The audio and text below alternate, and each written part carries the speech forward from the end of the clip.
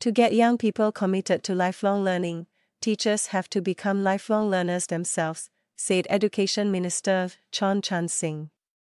In this way, teachers will be equipped to tackle changes that arise as technology and society evolve, including changing teaching methods and the need to develop students in a well-rounded manner.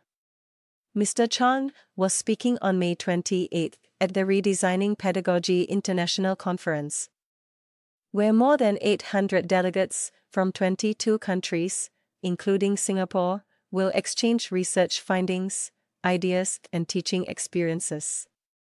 Hosted by the National Institute of Education, Nanyang Technological University, the annual conference runs till May 30 and aims to foster collaboration among educators, researchers, and policymakers worldwide. In his speech, Mr. Chun spoke of how education can transform to adapt to technological advancements and the changing role of teachers as technology is integrated into learning. One major challenge is personalizing and customizing each student's learning journey on a mass scale. He said, in view of evolving expectations of education, where more personalized outcomes and relevant skills are demanded. He highlighted the difficulties of achieving quality at scale. Proliferation with speed and affordability in cost simultaneously, adding, it used to be said you can achieve 2 out of 3 at best, but seldom all 3 together. But with the challenges also come opportunities. Which means the time has come when teachers stand the best chance to do this well, Mr. Chun said. I think we have in our hands now the technology, data, and collective experiences of our teaching fraternity to give this our best shot.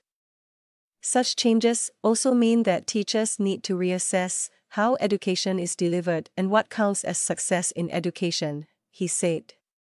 He added that education must be about developing skills and attitudes for lifelong learning and connecting across differences. He listed several ways in which new teaching methods and practices have entered the classroom, such as the use of education technology that has changed the way teachers conduct lessons and adapt teaching approaches. For one thing, new teaching methods have emerged that leverage the science of learning, such as neuroimaging that observes how learners' brains develop, to enable personalized approaches for learners of all ages. He cited the short answer feedback assistant and MapScheck tools used by students in schools that utilize generative artificial intelligence to provide tailored feedback and customized tests based on students' abilities. But a teacher's judgment has to be the first and last mile to bridge what technology provides us and what our students need. These tools will not replace our teachers, said Mr. Chun.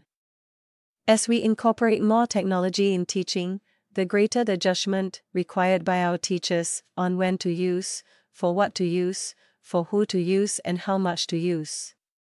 He also spoke of developing students holistically, beyond just content knowledge. In such situations, a teacher's role is to be more of a facilitator for discovery rather than just a provider of information. We must support students in developing empathy, perspective-taking, and relational skills to work collaboratively and harmoniously across diverse groups, Mr. Chun said, encouraging teachers to find new ways to help students acquire these skills. It is also important to develop skills such as critical thinking and social-emotional foundations, he said, adding that teachers need to provide new perspectives to students. As our students transition from school into subsequent stages of their lives, learning should not, and must not, cease, he said. These changes require teachers to obtain new skills, he said, not just in the latest best teaching practices, but also in partnering with parents, industry, and the community.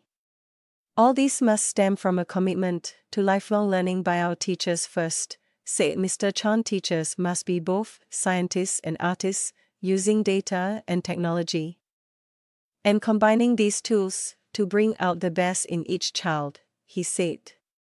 Doing so may not have been possible before due to constraints of resources and time, he said. But today, with the technology, data, and experiences, we have the best chance to do this well, and we must have the urgency to do it fast.